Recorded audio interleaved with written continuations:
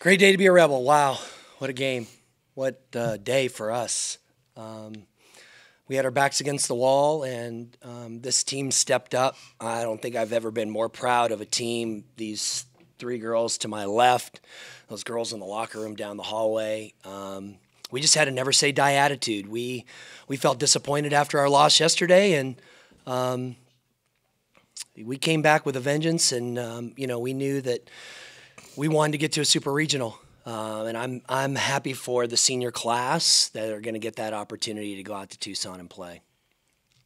Mike, where did that final game rank in just the wars that you've been through as a coach? Wow, it's probably up there in the top 5. I mean, I've won a national championship, and that's pretty special.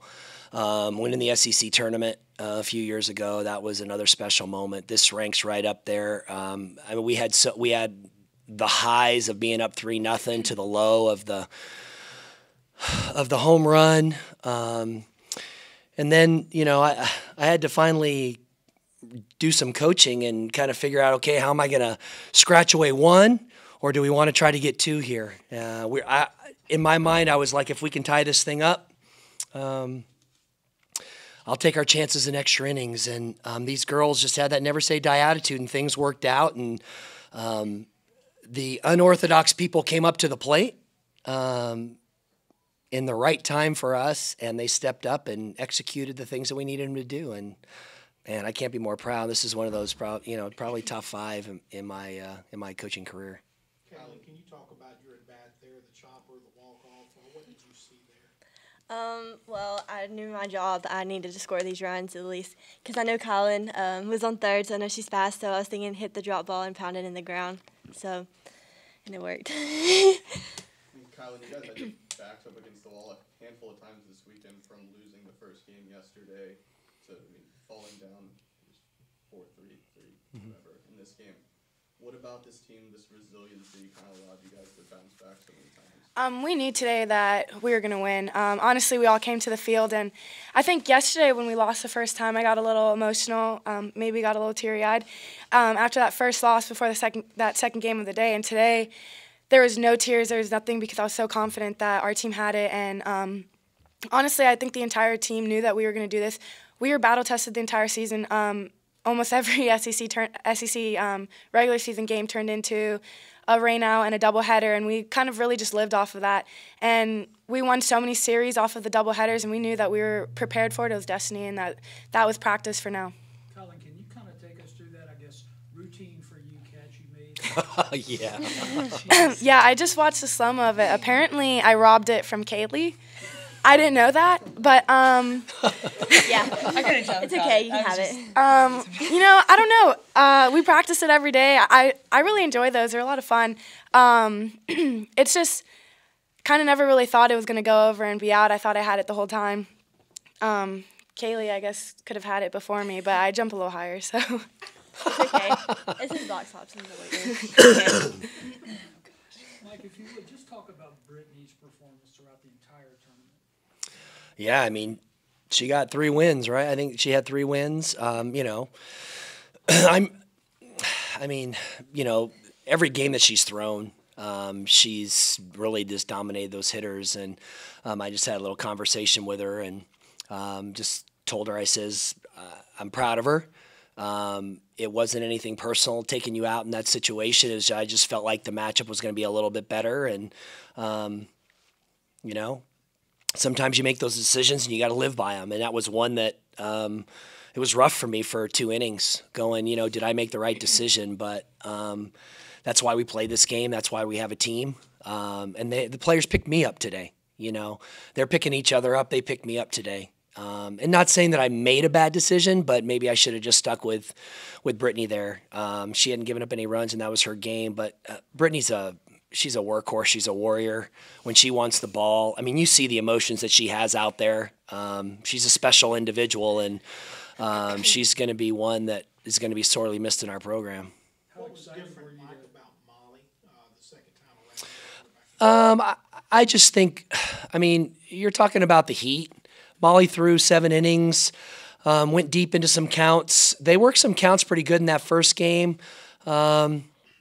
you know, Molly's shin was probably affecting her a little bit, especially having to sit for, you know, really almost an hour and a half to 2 hours. So, but it's not like Molly hasn't come in that situation before, you know. And I mean, we were going to take her out in that inning when they scored that one run on that wild pitch, but I really felt like Molly was going to get us what we needed. They really had a hard time with changeups. The illegal pitch kept coming back to me. Do I want to bring Finney in there? Can we afford an illegal pitch in that situation? But you know, you roll with it.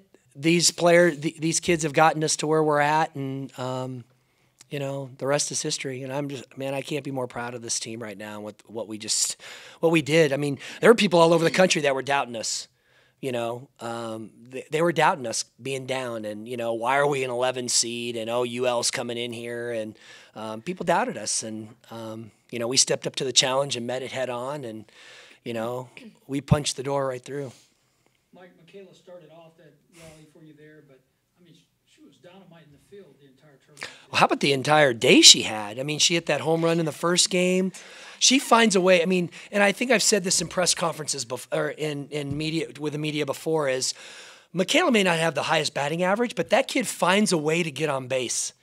And she comes up in the biggest moments, whether it's a hit batter, whether it's a walk, whether it's a home run, whether it's a double. That kid finds a way, and she's only a freshman. And she's only going to get better. And, you know, between Tate Whitley and her, those two freshmen, they've got to experience something that a lot of young players don't get to experience. And, you know, their future's bright here at Ole Miss. Kylan, how does this one compare to the first regional 2 years ago? I think this one trumps it, just because it's finally I'm a senior, and honestly, kind of thought I was having my last at bat, so it honestly was so amazing. I think just that pressure, you live for it, and now that I'm a senior and I know that there's no more, it kind of just means a little bit more. For you getting to score that winning run in your last game here, how special is that? That was so special. I guess I broke some kind of record with it. I didn't know about that. So, I mean, it just makes it a little bit more special just because I left a mark here with that, and I think it's going to go down in history, and just it's an amazing feeling. Everything okay with Molly? I saw her in a walking boot in the pregame. Yeah, it's just preventative. Yeah, Molly's been in that boot for the last, I don't know, month of the season. She's had some shin issues. She had them last year at the junior college. Just through the course of an entire year, she just has some inflammation in her shins, and it's really just, she's in a boot during the week, just preventative, just so it doesn't inflame a whole bunch. She's not having to walk. We have orthotics in there, and it's nothing to be alarmed about. Just it flares up sometimes, and we're monitoring what it is, and she'll be fine. I mean, she threw a heck of a ball game the first game, so it couldn't have affected her too much. Like second super regional in 3 years here. Mm-hmm. Just, where are you at with that? Your thoughts on that? Man, if somebody would have told me that we'd have an opportunity to be 2 wins away from getting to the College World Series in just 5 years in this program from where this program was when I started, I probably wouldn't have believed. I probably would have bet paycheck on it, but not that I'm a betting person. But it's not about me. It's not. I mean, it's about us and our staff. Our staff is tirelessly, I mean, from video to scouting reports. I mean, these kids see the extensive scouting reports that they get in the video that we do.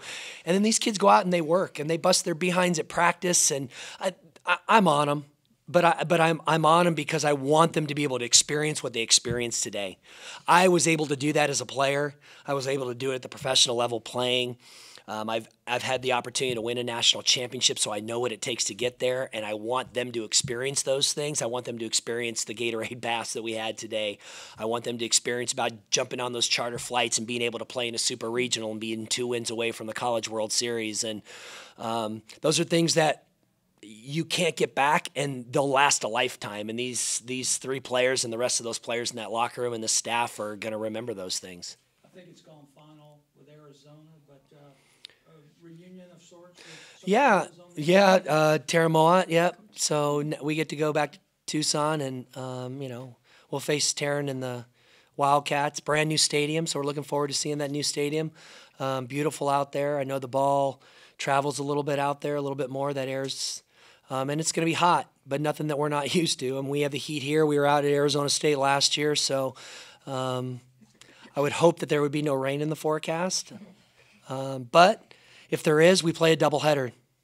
And these girls are like the doubleheader queens. So, yeah, I'm looking forward to it. I'm happy for these young players. I mean, getting to experience a super regional, that's special.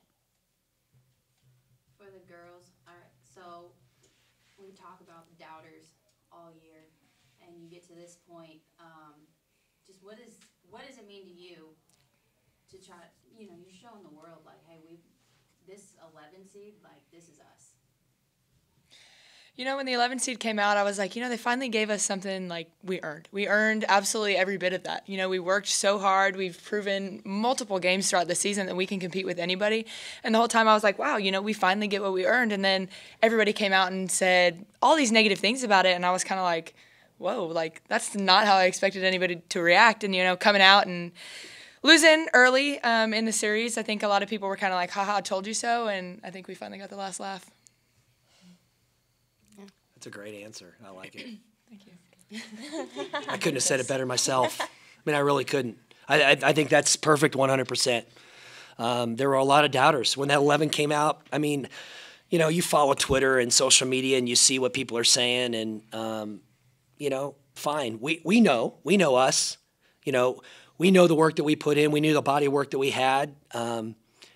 We didn't think the way we finished the year that we were going to get an 11 seed, but the committee, I felt, did a really good job in taking our body of work. And, I think we lived up to the challenge of being an 11 seed, and now we get to go out and, have an opportunity to beat one of those top 8 seeds and get to the College World Series.